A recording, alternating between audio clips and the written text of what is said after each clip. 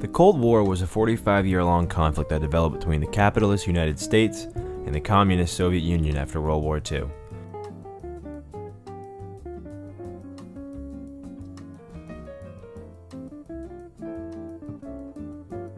The Berlin Blockade was an attempt in 1948 by the Soviet Union to limit the ability of France, Great Britain, and the United States to travel to their sectors of Berlin, which lay within Russian-occupied East Germany.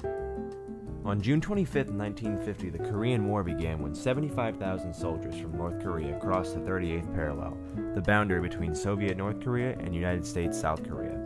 This was the first military action of the Cold War. As far as Americans were concerned, it was a war against communism itself.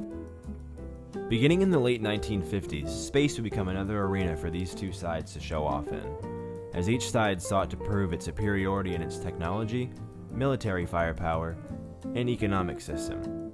America won the space race when Neil Armstrong became the first man to set foot on the moon. In May of 1960, the Soviet Union shot down a US spy plane and captured its pilot. President Eisenhower was forced to admit to the Soviets that the US had been flying planes over their country for several years. The Bay of Pigs invasion began in 1961 when the US government trained a group of Cuban refugees who landed in Cuba in an attempt to topple the communist government of Fidel Castro. The attack was a major failure, and led to Fidel Castro's secured position as a communist leader of Cuba.